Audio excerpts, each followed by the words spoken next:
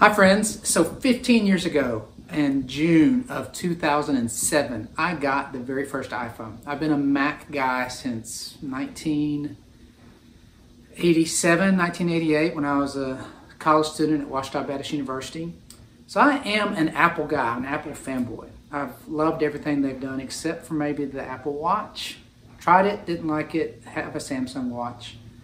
But I have been waiting anxiously for the new iteration of the iPhone, iPhone 14. I have not been a fan of Face ID at all. Hate facial ID. Tried it, don't like all the flipping up and all this kind of stuff.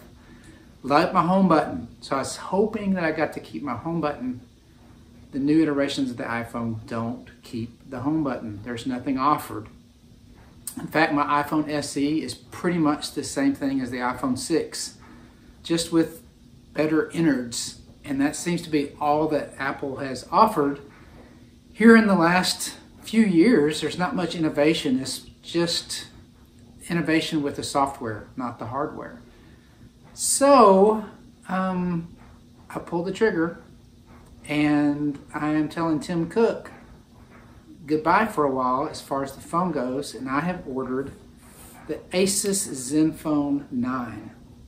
So I'm going to unbox it, give you my first impressions, and then I'll be posting later just about my experience of switching from an iPhone to an Android after having been with the iPhone for 15 years. So here we go.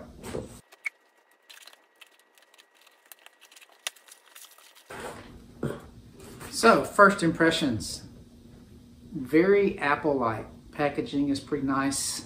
It feels a lot like one of the Apple iPhone boxes. It's got this clever 9 on the box. So here we go.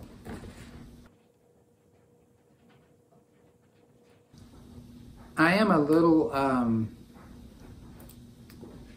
persnickety about my electronics. I keep all of my original boxes. Carolyn was laughing at me about this earlier tonight at supper. She thinks it's ridiculous that I keep all my technology boxes.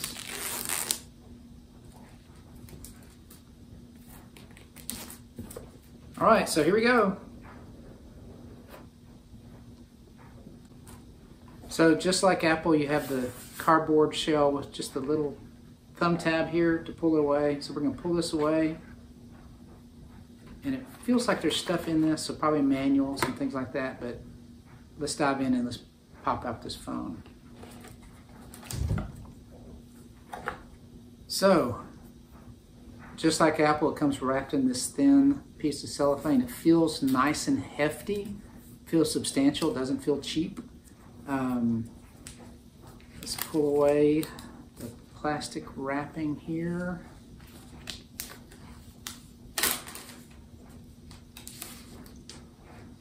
Ooh, interesting. So it's got two large lenses on the back for the camera. The front is really nice. And the back has some kind of texture back to it. Definitely easy to hold. Let's see what else is in the box before I power on the phone. Still feels a little heavy.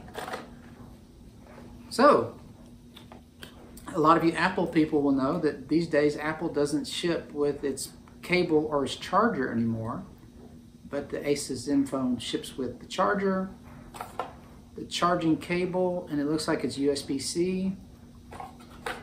So I've got everything unpacked, and I'll be turning the iPhone, the Asus Zenfone on, and I'll post about my experience.